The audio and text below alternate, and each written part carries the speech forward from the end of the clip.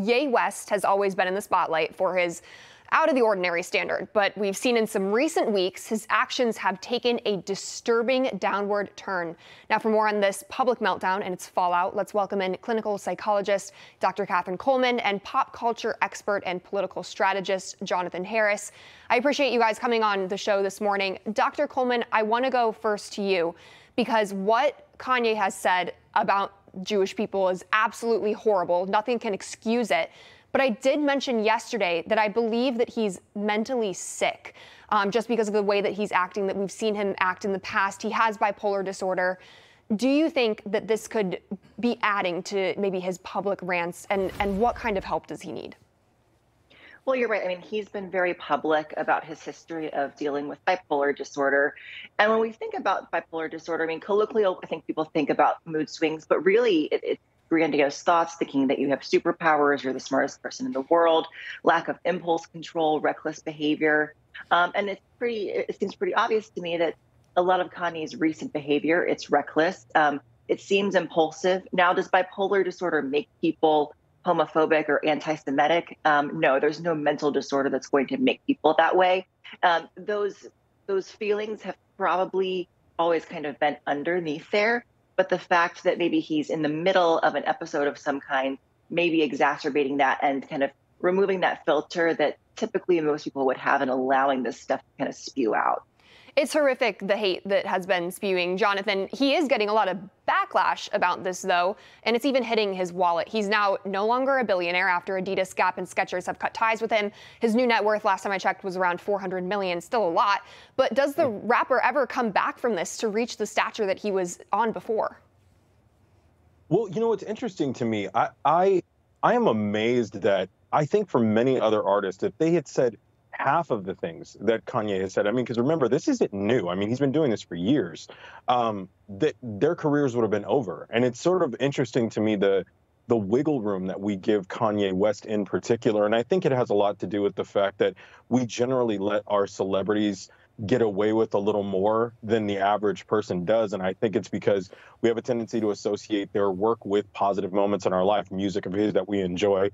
And so I don't know that anybody has said his career in music is over. I mean, as you mentioned, he's still worth almost $500 million. He's not suffering. He's probably not going to go anywhere anytime soon. And I think kind of what your other guest spoke to as well, we know that he has talked about suffering from mental illness. So I think if people believe that he is, and he gets this under control and can kind of chalk this up to an episode, people might be forgiving, but he's really eroding a lot of that goodwill. Right, and he's doubling down. That's kind of one of the bigger problems, is that if he would have just apologized and said, hey, I'm seeking help, I'm trying to change my thinking, I think people would have been more forgiving as well. But, I mean, Dr. Right. Kulman, his words have impact. I mean, in Los Angeles now, we're seeing hate groups put up signs on the freeway agreeing with him. It's horrible, and people are feeling empowered to be blatantly racist. What kind of influence do celebrities have, and what kind of responsibility do they have to recognize that? Well, I mean, Kanye especially, I mean, talk about one of the biggest celebrities and such a mogul, right? And has had such a big following from all types of different groups over the past couple of years. And so he's garnered this big following. And so people look up to people like him, right? That he is, you know, kind of a beacon in some communities, and people want to be like him. They want to say things like him. He doesn't get in trouble, right? And so they think, well, he's saying it, so, you know, that must be true. Right? He's kind of seen as a genius. And so there's this kind of groupthink mentality when a person, you know, has this kind of following, and there's this diffusion of responsibility that people think that they can then get away with this stuff because they see him doing it.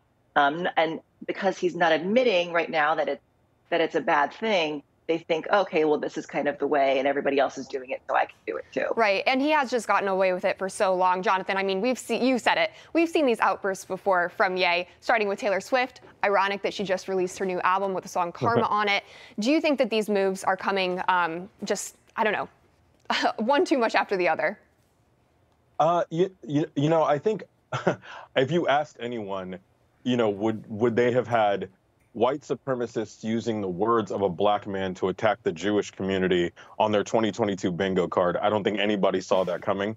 So it's definitely not something I think that any of us kind of anticipated. But at the same time, he has been doing this for so long. It just seems like he keeps kind of ratcheting it up. And the lack of responsibility to make those comments, I forget which celebrity, it might have been Jamie Lee Curtis, was talking about just kind of what you touched on. Like, your words as a celebrity have power, and what you don't realize you're doing is you're infusing a lot of people who do hold negative views. And Kanye West, I think, has apologized and then doubled down in the same interview, I think, with Piers Morgan and so on and so forth. And so it's like you want to forgive him, but then he goes back and says the same ridiculous things. And this isn't even touching on the things that he said that have adversely affected the black community, the White Lives Matter T-shirts, the lying about George Floyd. I mean, such a hurtful thing to do to their family, still recovering from what they've experienced. And it's just like, at a certain point, you have goodwill toward him, but at the same time, he's a grown man doing reckless, irresponsible, hurtful, dangerous things. And he deserves to be held accountable for it. And hopefully he can get it under control before he destroys his entire career. I hope that as well. Dr. Katherine Kulman, Jonathan Harris, thank you both so much for your time today. No crooked establishment. None of that twisting the truth. No talking down to me. Don't tell me how to think. Don't tell me how to think. Don't tell me how to think. I trust Newsmax. Newsmax. They don't tell me how to think. They Let me decide. Newsmax. Real news For real people.